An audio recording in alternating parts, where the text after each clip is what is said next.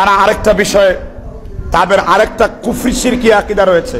হক্কানীদের, ভণ্ডদের তো কথা বাদে দিলাম, হক্কানীদের আরেকটা কুফরি এবং শিরকি আকীদা রয়েছে, আল্লাহর সাথে বেয়াদবি করা। কার সাথে বেয়াদবি করা?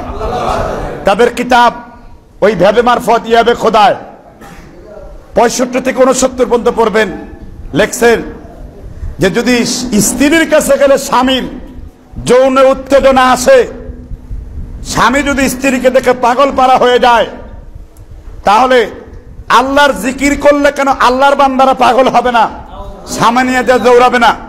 তারা তাদের এই জিকিরকে সিদ্ধ করার জন্য দেখবেন আপনি যখন জিকির করবেন লা ইলাহা ইল্লাল্লাহ, দেখবেন তাদের লোকগুলা দৌড় মারতে শুরু করে, সামানিয়া দিয়ে দৌড়ায়।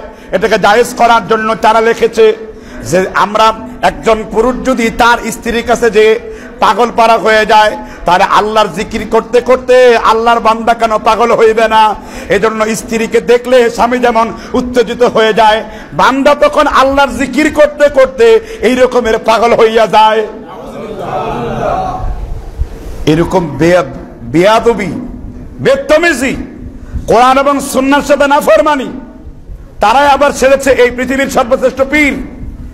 তাদের বই মারফতে ব্যত্যত্ব 14 পৃষ্ঠা লেখা আছে, আমি মাবুদের কাছে কি জিজ্ঞাসা করিব, মাবুদের কাছ থেকে জোরপূর্বক রূহ চিন্তাই করিয়া লইয়া আসেছি, কারণ মাবুদের তো কোনো আন্দাজই নাই।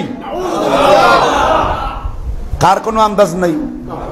যদি তার মধ্যে ইত্তাকুল্লাহ থাকতো, তার মধ্যে যদি আল্লাহর ভয় থাকতো, তাহলে আল্লাহর সাথে এইরকম বেসমার বেয়াদবির কোন সুযোগ ইসলামে আছে কিনা? এই শব্দ কুফরি, এই শব্দ বলা কুফরি, এই শব্দ বিশ্বাস করা কুফরি।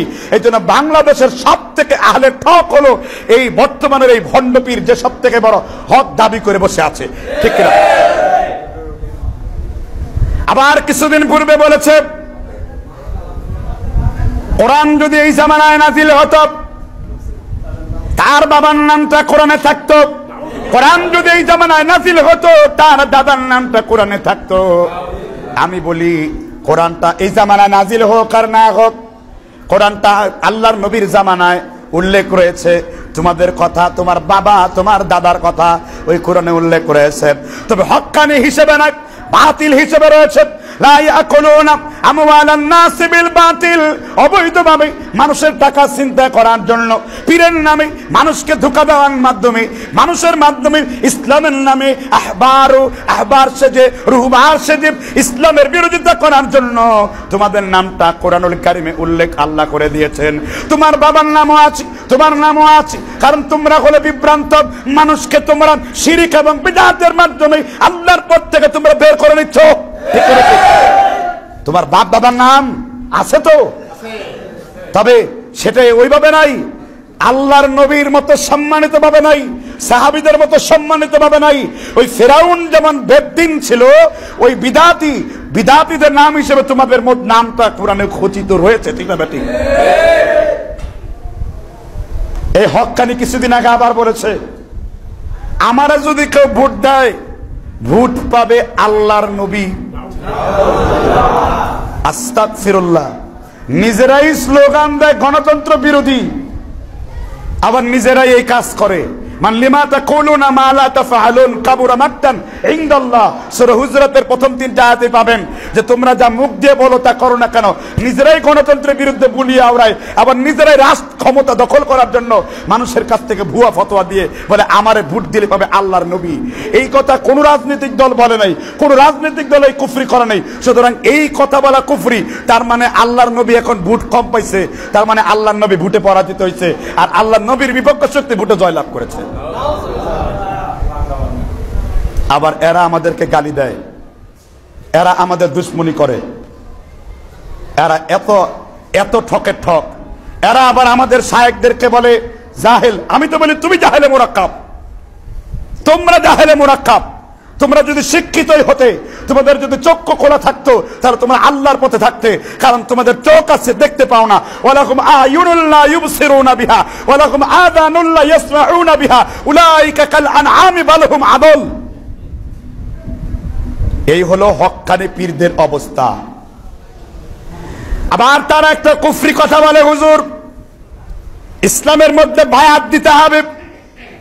আমি বলি বায়াত দিতে হবে, কোরআনেও আছে হাদিসের মধ্যেও আছে। বায়াত সম্পর্কে আল্লাহ রাব্বুল আলামিন দুইটা সূরার মধ্যে স্পষ্ট করে নাজিল করেছেন, সূরা আল ফাতর 10 এবং 18 নম্বর আয়াত। বিভ্রান্ত হওয়ার কোনো সুযোগ নাই। বাংলাদেশের, ভারতের, পৃথিবীর যত পীর আছে সব পীরেরাই একটা দাবি ভালো করে করে যে পীরের কাছে বায়াত নেওয়া মুরিদের জন্য ফরজ। পীরের কাছে বায়াত নেওয়া মুরিদের জন্য কি? তারা দলিল দিচ্ছে কোরআনের অপব্যাখ্যা, লাকাদ রাদিয়াল্লাহু আনিল মুমিনিনা ইয ইউবাইউনাকা। যারা আল্লাহ রাব্বুল আলামিনের কাছে বায়াত গ্রহণ করলো, আল্লাহ তাদের উপর রাজি এবং খুশি হয়ে গেছেন। তার মানে হলো ওসমান রাদিয়াল্লাহু তাআলা আনহুকে হত্যা করে যখন কাফেররা বলল ওসমানকে হত্যা করা হয়েছে, আল্লাহর নবী 1400 জন সাহাবীদেরকে লক্ষ্য করে বললেন, একটা হাত আল্লাহর নবীর, আর একটা হাত হলো ওসমানের, একটা হাত হলো আল্লাহর নবীর, আর একটা হাত হলো উসমানের। অতঃপর আল্লাহর নবী সাল্লাল্লাহু আলাইহি ওয়াসাল্লাম 1400 জন সাহাবীদেরকে তিনি বায়াত দিলেন। তিনি বললেন যে তোমরা ভালো করে শুনে নাও, ওসমান হত্যার বদলা না নেওয়া পর্যন্ত আমি আল্লাহর নবী এখান থেকে বিদায় নেব না। সুতরাং বায়াত দেওয়া হয়েছিল মুসলমানদেরকে বাঁচাবার জন্য, বায়াত দেওয়া হয়েছিল মুসলমানের ইজ্জত আবরু হেফাজত করার জন্য। যেমন নিউজিল্যান্ডের বিরুদ্ধে আজকে আমাদের এখানে কেউ একতাবদ্ধকে ঘোষণা দিল যে আমরা এটা আন্দোলন করব, প্রতিবাদ করব, তাহলে আপনি জায়েজ বলতে পারেন, ওই যে মুসলমানগুলোকে মারছে। কিন্তু সেই বায়াতকে চিন্তাই করে রাষ্ট্রপ্রধান কোন জায়গায় থাকার পরে, মুসলমানদের রাষ্ট্রপ্রধান থাকার পরে পৃথিবীতে আর কোন জায়গায় বায়াত আছে বলে ইসলামের শরীয়তের মধ্যে কথা নাই। আর এই বায়াত করা কেন ফরজ হবে? এটা হলো সূক্ষ্ম বিভ্রান্তি, সূক্ষ্মাতি সূক্ষ্ম শিরক। এই হক্কানি পীর আরো বলেছেন, আমি পীর মুরিদির বিষয়টা বিস্ফোরক। তাদের একটি আকীদা হলো হুলুলিয়াতের আকীদা। হুলুল বুঝেন তো? হুলুল বলা হয় পানির সাথে চিনিকে যেমন আলাদা করা যায় না, আল্লাহর সাথে তাদেরকেও আলাদা করা যাবে না।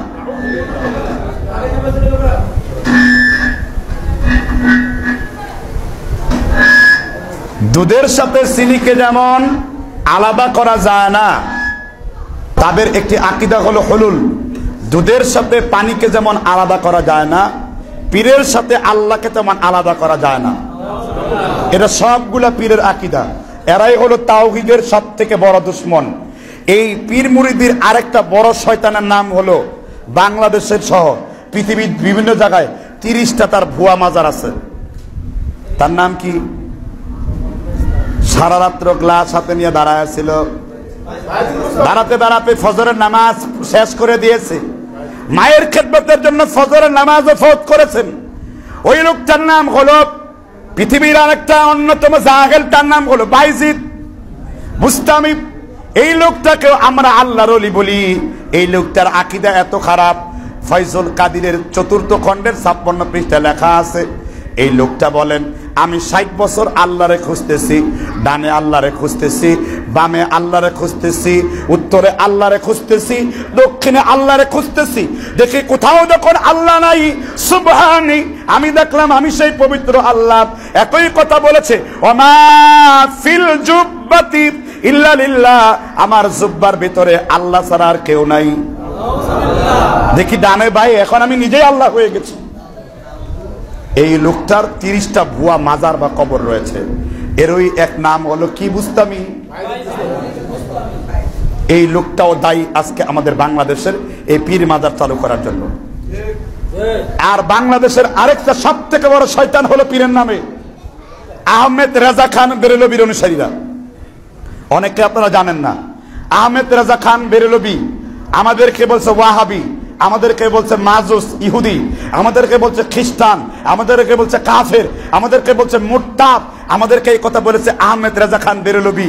অর্থাৎ দাঁড়ায় কিয়াম করে, আর যারা বিশ্বাস করে নবীজি নূরের তৈরি, যারা বিশ্বাস করে নবীজি গায়েব জান্নাত হয়ে আইছে, যারা বিশ্বাস করে ইয়া রাসূলুল্লাহ বললে এখানের মধ্যে সুমা লাগায় দেয়, এখানের মধ্যে সুমা লাগায়, লাগায় কিনা বলেন? হ্যাঁ, লাগায় কিনা? এরা প্রত্যেকেই আহমেদ রেজা খান বেরেলবির অনুসারী। তিনি তার কিতাব ফাতওয়ায়ে রেজবিয়ার ৬ষ্ঠ খণ্ডের ১২১ নম্বর পৃষ্ঠার মধ্যে লিখছেন যে আহলে হাদিস সব আহলে হাদিস কাফের হ্যায়, সব আহলে হাদিস হলো কাফের, জিন্দিক হ্যায়, মুরতাদ হ্যায়। তারা জিন্দিক, তারা হলো মুরতাদ।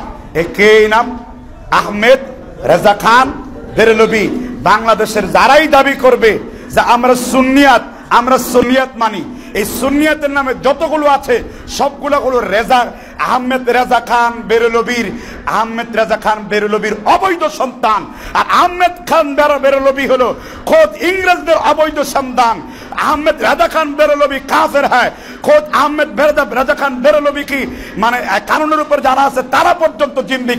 কারণ কবরকে, মাজারকে বাংলাদেশ সহ এই ভারতবর্ষে যে ব্যক্তি জায়েজ করেছে ওই শয়তানের নাম হলো আহমেদ রেজা খান।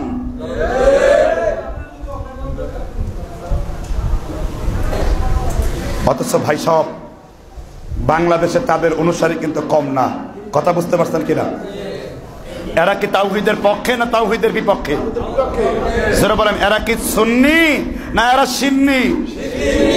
এরা কি জিহাদি না জিলাপি? বর্তমানে অনেকগুলা বের হয়েছে জিহাদি। আমি বলছি তোমরা জিহাদি না, তোমরা জিলাপি। তোমরা জিলাপি কবরে জায়েজ করছো। কথাকে বুঝতে পারছেন কিনা?